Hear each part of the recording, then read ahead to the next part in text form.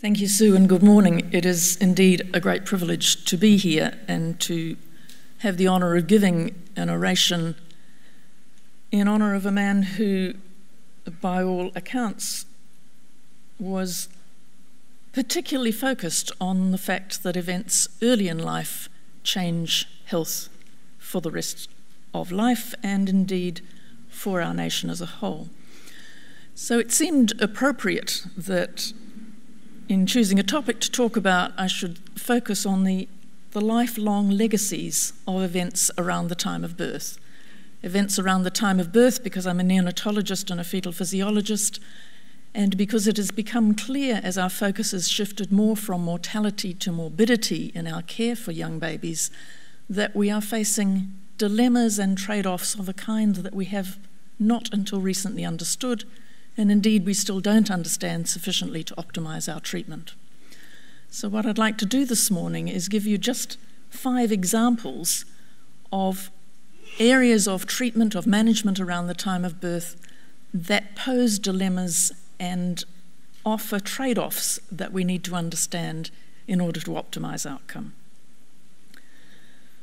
We have known about being born small for a very long time. We know that being born small, either because you're preterm or because you haven't grown well, is associated with an increased mortality. This isn't new, and you could argue that being alive is a lifelong legacy in itself. But what about more important, perhaps lifelong things like cerebral palsy? The top lines are preterm babies, the bottom lines are term-born babies, and this is the relationship between the incidence of cerebral palsy and birth weight Z-score. So again, both gestation and birth weight have important implications for lifelong health. But it was probably this man, David Barker, in the late 1980s and early 1990s that really focused many of our attention on events before birth and long-term health consequences. This is just one of his early papers, of which there were a large number, showing that there is a relationship between size at birth, in this case in pounds, because these babies were born in the 1920s, and the incidence of coronary heart disease age 65. The relationship is strong, it is across the range of birth weight. And he went on to show, he and others went on to show, in what is now called the developmental origins hypothesis, that events before birth, disturbed fetal growth, is related to a large number of the chronic diseases of adulthood that we have come to recognise as the morbidities that we deal with.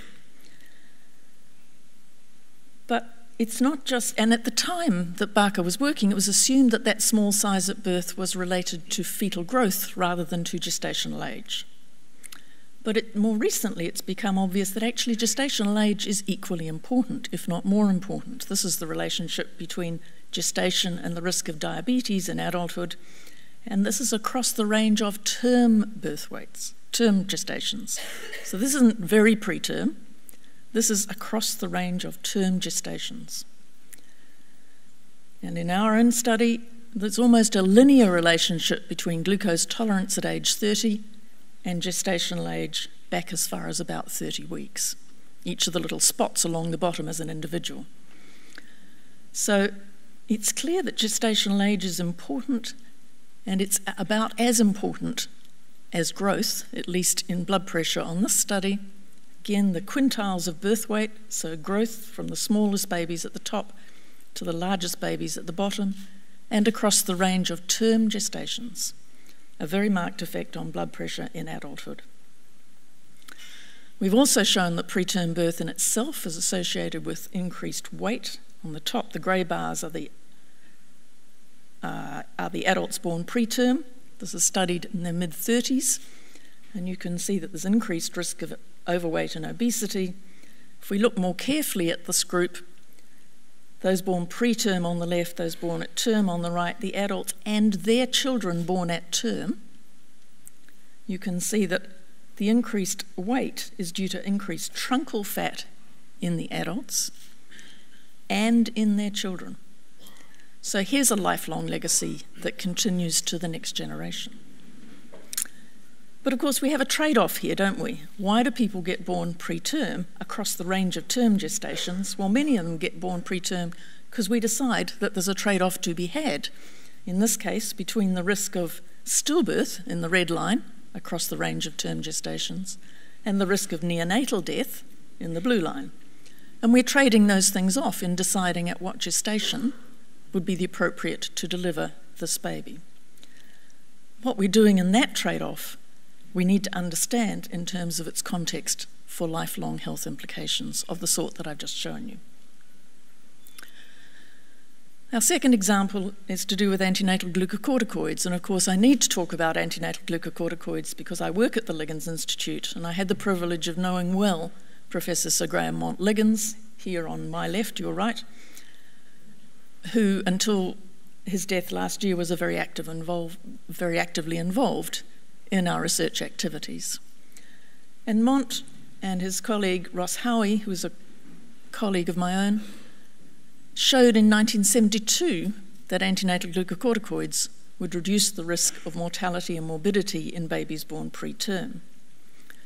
So why was it in 1992, 20 years later, that the Cochrane collaboration adopted this logo, which for those of you who don't know, is the meta-analysis, the systematic review of the effect of antenatal steroids, with the top little tiny line being the Liggins and Howie trial from 1972. They adopted that logo 20 years later because antenatal steroids were still not in widespread use. And they felt that if the information had been made more clearly available, perhaps that would have changed things. I don't know if it would. We knew then and we know now that antenatal steroids reduce the risk of fetal death by about 20%. They reduce the risk of respiratory distress syndrome, and these are divided by decades, so the trials done in the 70s, 80s, 90s, we're still doing trials in the 2000s and they still show the same result. Not many people, on the other hand, are aware that antenatal steroids also prevent cerebral palsy and developmental delay. This is a substantial benefit, 40 to 50% decrease. That's a pretty good output for a preventative treatment. So why don't we use it more? Because we've been worried about the long-term side effects. So here's the reverse. Here's a treatment we know works. We're not using in some places because we're worried there might be a trade-off. So we set out to find out if there was, in fact, a trade-off for later health. And Stuart Dalziel on your left did all the work. He's speaking later this morning, I notice. Ross Howie and Mont-Liggins kindly lent us all of the data, and David Barker sat around smiling because he was sure that it was obvious that the answer would be that there was a significant long-term effect on health. I just stood around in the middle. Stuart did all the work. We set out to try and discover if exposure to antenatal steroids did change any of the long-term potential health outcomes that had been hypothesized to be due to exposure to fetal corticosteroids. We had locked in a room in a cupboard at the end of the hallway the original records of the 1972 trial, beautifully handwritten, and we knew the name of the mother and the sex and date of birth of the baby. That's all. But New Zealand's a small place, and you can find 30-year-olds if you try hard enough. And we're a 30-year-old Kiwis. Well, they're all over the country and they're all over the world. But they were prepared to contribute to a very large study. We saw 534 of them, and the short answer is that there were no adverse effects on any of these long-term outcomes as a result of prenatal exposure to glucocorticoids, and nor were there any effects on any of these things. So was there no trade-off? Well, actually, there was a small trade-off. This is the response to a glucose tolerance test, and the ones in orange, those exposed to glucocorticoids, have a very small increased insulin response to a glucose load. They appear to be very mildly insulin resistant. And when we've looked in more detail, the same cohort I showed you before, now aged 35, you can see that in the adults on the left-hand columns, those exposed to steroids have a reduced insulin sensitivity, and so do their children on the right. So there is a long-term consequence. There is a trade-off to be had. On the other hand, a 40 to 50% decrease in cerebral palsy, some people might argue, is a small price to pay to have a very small change in insulin sensitivity, age 30. of absolutely no clinical significance at age 30. We don't yet know if they'll get diabetes in their 60s or 70s. So what about repeat steroids? Again, our behaviour has been slightly anomalous, I think, in considering trade-offs. We've known for years, at least from studies in sheep, that more doses gives you better lungs. And we've also known that more doses gives you lower birth weight because glucocorticoids inhibit growth, amongst other things. And I've just spent some time telling you that lower birth weight's associated with adverse long-term health consequences. So is this a problem for repeat doses of steroids? Well, there have now been some 8 trials involving some 5,000 children where we have clear evidence on the top line of a reduction in RDS and of composite serious morbidity. So we have a clear short-term benefit of repeat doses of glucocorticoids. You might not want to go with that. You might say, well, let's have a look at them when they're a bit bigger. And here are the 2 to 3-year-olds, 4 trials reported, absolutely no effect on any of these outcomes. How long do you want to wait to use a treatment with a clear neonatal benefit? Well, you could wait until they're 6 to 8, and you still have absolutely no adverse effects. But you will say to me, what about the metabolic effects, those other chronic diseases that we've been looking for that weren't there after a single dose? Well, as far as we can tell, they're not there after multiple doses either, at least up to 6 to 8. But repeat doses of glucocorticoids are not being widely used because people are still worried about long-term consequences. So one of the dilemmas for us, I think, is at what point do we think there is enough evidence of short-term benefit to risk potential long-term trade-offs? In this case, if you look at the number needed to treat, it's really not very different from single and repeat doses. But we are using one with some concern and not using the other yet. To move on to perinatal anemia, I got interested in this area because at a conference I was at a few years ago, there were data presented about the effects of fetal anemia on the sheep heart. And the reason that was being presented was the fundamental argument that we make our hearts before we're born, by and large. By and large, you don't make any more cardiomyocytes after you're born, they only get bigger. So if you're building your heart, you're doing it before you're born, and if things provide different stressors to the fetal heart, then that might permanently change cardiac structure and function. Now we know fetal anemia is a significant stressor of the fetal cardiovascular system. This is the effect of 7 days of anemia in a fetal sheep, and you can see that blood flow, particularly to the heart, increases enormously, much more so than to any other vascular bed. And in fact, if you look at coronary conductance, which one can loosely translate if you're not a cardiologist as something about the coronary tree, then it's the flow at maximal vasodilatation, so it tells you something about coronary tree.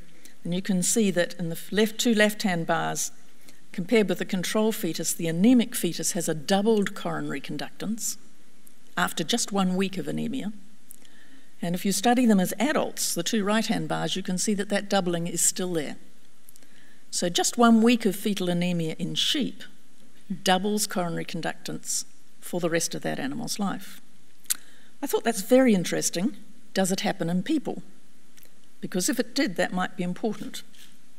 And after much debate, we decided that we could in fact answer that question because rhesus disease used to be a very common cause of fetal anemia, where a rhesus-negative mother produces antibodies that cross the placenta and cause anemia in her rhesus-positive fetus. And of course, treatment for rhesus disease was first initiated by Sir William Liley at National Women's Hospital in the 1960s. He was working with Montliggins. And by scurrying around in the same way as we did for the original Liggins records, we found the original Liley records, labelled Fetal Anemia Transfusion Book 1. And you can see in his handwriting how he describes the procedures to give transfusions to anemic fetuses. So we set about finding adults who had been transfused for severe fetal rhesus disease and matching them with their unaffected siblings to determine whether there were in fact long-term cardiovascular consequences of being anemic as a fetus in humans. Alex Wallace did this study, and you can see that we studied nearly 200 people, well matched at about 35 to 40 years of age. So not yet having cardiovascular disease, but certainly old enough to have cardiovascular risk factors. And compared with their unaffected siblings, those who had been treated for fetal anemia were very similar in all of these outcomes. They did well as a group, but they did have cardiovascular risk factors. Here are the white bars of the affected siblings, and you can see compared with their unaffected siblings, they have smaller hearts. On the left-hand bars, they have a reduced HDL, and they have a higher LF to HF ratio, which is a reflection of heart rate variability that implies a sympathetic overload, so an increased sympathetic versus parasympathetic balance. All of those things are clear risk factors for coronary heart disease, as are the fact that they actually have reduced myocardial blood flow as adults. So we have clear evidence from humans that in fact being anemic as a fetus has long-term consequences. That's important for those people. They may need to know that they are at risk. It may be important for the future treatment of fetal anemia, but I think it's really important for preterm babies who all get anemic at a time that they're still building their hearts, at the same time that these fetuses were still in utero. So what happens to preterm babies and anemia? Because we treat that anemia. If we treated it better, we might prevent some of these effects. It's very hard to sort that out in people, not impossible, but pretty hard. So we've done some initial studies in sheep. This is a preterm lamb. It's helped us with our studies. And in sheep, when you can separate the effects of prematurity from the effects of anemia and look at them as adults, you can see that on the left are the term controls. The yellow bars are the preterm lambs, so that they have an increased LF to HF ratio, so sympathetic overload again. Being anemic, if you're a term lamb, increases your sympathetic activity, the blue stripes. And strangely enough, if you're a preterm lamb and you're anemic, you decrease that activity in a way that I don't yet understand. But you do have long-term consequences for coronary conductance if you're born preterm and then become anemic. So understanding some of these trade-offs, understanding the physiology behind them, might allow us to manage preterm anemia in a way that would improve long-term cardiovascular health. Neonatal nutrition. This is perhaps the area that is best understood in terms of having potential and long-term implications, but I'm going to suggest to you that we don't understand anything like enough. The early work, Barker's group, and this is the Finnish studies from the 1990s, showed very clearly that things like coronary heart disease in adulthood are related both to fetal growth and to childhood growth. So on the right-hand axis is ponderal index at birth, from the skinny babies at back to the thin babies in the front. Sorry, other way around. Skinny babies at the back, fat babies at the front. And along the other axis is body mass index age 11, from the skinny children on the right to the fat children on the left. And you can see that if you're born chubby, that is the front bars, it doesn't matter too much if you get fat as you get older. It doesn't change your risk of coronary heart disease very much. On the other hand, if you get born skinny, the bars at the back, then getting fat by the time you're 11 markedly increases your risk of later coronary heart disease. So we have an interaction here between growth before birth and growth after birth. Is that related to nutrition? Well, it's not yet clear, well, I'm going to show you some evidence, but it's now clear that in preterm babies, the effect on later cardiovascular function is very, very quick to occur. This is the relationship between weight gain in the first 2 weeks in very preterm babies and their subsequent vasodilatation, so that the babies who grew rapidly in the first 2 weeks have impaired vasodilatation as they get older. And this kind of data has led people to make suggestions that maybe we should be restricting the growth of small babies in the first few weeks after birth. I think that's really scary because we are beginning to understand the trade-offs involved. And this is nicely illustrated in the US preterm birth study. Those children are now in their adulthood. And this has shown that, in this case, the example I've given you is an increase of Z-score for length in the first 4 months. So very preterm babies who grew better in the first 4 months. They had about a 20% increase in the risk of being overweight or obese at age 8 and at age 18. So they are likely to be overweight or obese for life. On the other hand, they've got a 20% decrease in the risk of having an IQ less than 85. So there are very clear trade-offs in terms of growth for preterm babies.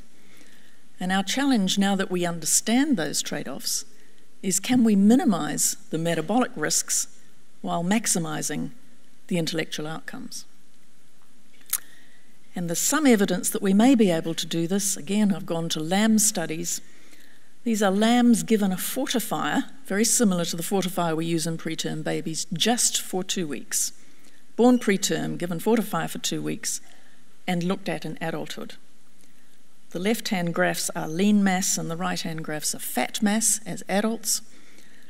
And you can see that males in the blue bars have more lean mass than females, but those given supplements have much more lean mass than those given water. And likewise, they have less fat mass on the right-hand side. And it's a big effect. It's nearly the same effect as being male or female. The supplements did not change growth. So it wasn't because they grew fast, but it did improve their metabolic outcomes. Glucose area under the curve on the right-hand graphs. The blue ones are the supplemented, the orange ones were the non-supplemented. They have markedly improved metabolic outcomes, presumably related to less fat mass and more lean mass, although we didn't change their growth, and we only gave them 2 weeks of treatment. We permanently changed their pancreatic function. These are just a few of the genes involved in pancreatic beta cell function in a sex-specific way, so that the males were benefited, increased expression of these genes, and the females were either not benefited or indeed perhaps slight adverse effect on these genes. And we improved their pancreatic beta cell size and structure, which is why their glucose tolerance was better, presumably. On the left-hand side, you can see that the supplemented animals had about twice as much beta cell mass in the blue if they were males, nearly twice as much islet cell area, and twice as much beta cell mass. Not true in the females. So it appears that nutrition, really for quite brief periods, at least in the preterm, can have long-term benefits on metabolic outcomes as well as intellectual outcomes, although we did not assess intellectual outcomes in sheep, I have to rapidly tell you. But in people, where we know there is a trade-off to be had between metabolic and intellectual outcomes, we need to do much better in understanding the nutrition so that we can do the best for those trade-offs. And there's a lot of work to be done. And finally, to say a few words about neonatal glycemia, another area where we're beginning to understand the trade-offs of a treatment, but we have a great deal more to learn. Hyperglycemia, high blood glucose concentrations, are very common in very preterm babies. Something like 80% of babies less than 1,000 grams will have hyperglycemia. And that's associated with a number of adverse events, including retinopathy, IVH, brain hemorrhages, and sepsis. We've not been sure whether that relationship is causal. Are the small sick babies the ones that get hyperglycemic and also get all the bad outcomes, or does the hyperglycemia cause the bad outcomes? If it causes it, then treatment ought to be helpful. So in the HINT trial, this is Jane Alsweiler's work in our group, she randomised very preterm hyperglycemic babies to trying to maintain their glucoses near normal, the tight control, or to run at a higher and more liberal level most commonly used currently in treatment. And amongst other things, we showed that the tight glycemic control, keeping the glucose low by giving insulin, did increase weight gain, but actually decreased linear gain. So we made them fat. This may not be a good thing. We also doubled the incidence of hypoglycemia, and of course hypoglycemia is also associated with bad intellectual outcomes in preterm babies. So there may be a trade-off here. What kind of a trade-off? Ask me again in a couple of years, because this study is currently looking at those children aged 7, and we will understand better what those trade-offs are. But in the meantime, we've again gone back to the lambs. Here's Jane Elswiller with her lambs and says, well, is the hyperglycemia causal, and does treatment help? So we've got 4 groups of lambs. The black and the blue ones are the controls, both term and preterm. The red ones are preterm lambs given glucose infusion to make them hyperglycemia for 12 days, only 12 days. And the green ones are made hyperglycemic and then given insulin to bring their glucose back down to normal, as per clinical practice.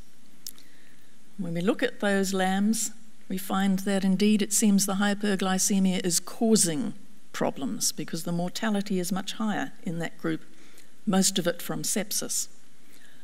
On the other hand, treating them with insulin increases the risk of hypoglycemia, just as we saw in the babies, and that may have important long-term consequences.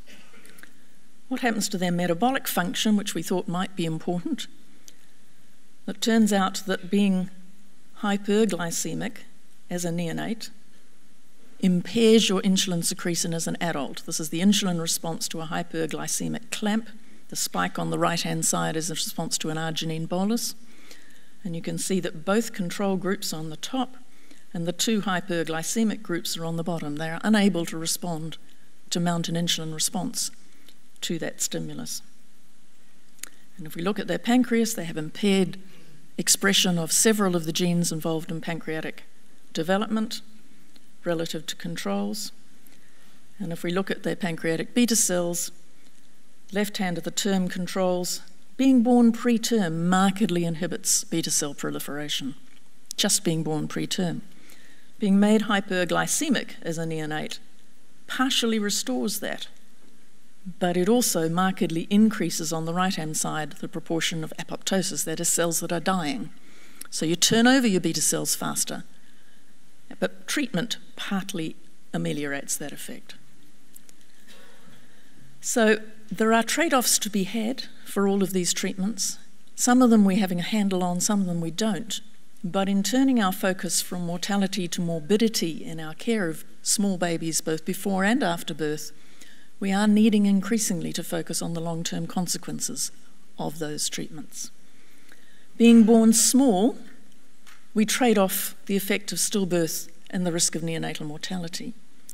That's fine, but we're also trading off a long-term metabolic risk. And particularly across the range of term gestations, those are things we should be thinking about with elective delivery. Antenatal glucocorticoids, we clearly have a reduction in neonatal morbidity, we have a reduction in cerebral palsy, we have evidence of a small increase in later metabolic risk in terms of insulin sensitivity age 30, but no evidence of any increased risk of repeat steroids, yet we're still not using repeat steroids because we worry about the long-term risk. At some point we have to say we have enough evidence to stop worrying too much about the long-term risks and trust that in 30 or 40, 50 years, somebody will have a better treatment for it anyhow. Perinatal anemia.